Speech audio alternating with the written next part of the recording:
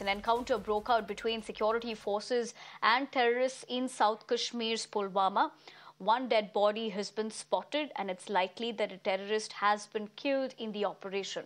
But let's tell you that the search operations are still underway.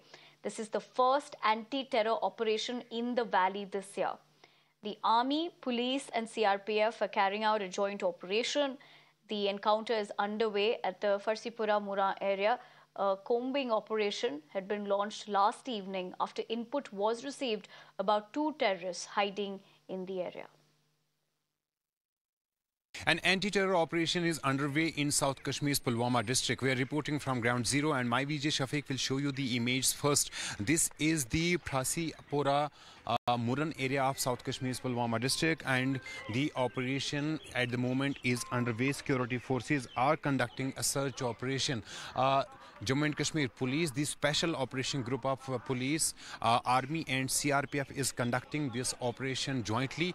Security forces had input about the presence of 2 terrorists hiding in the area, and following that a cordon and search operation was initiated.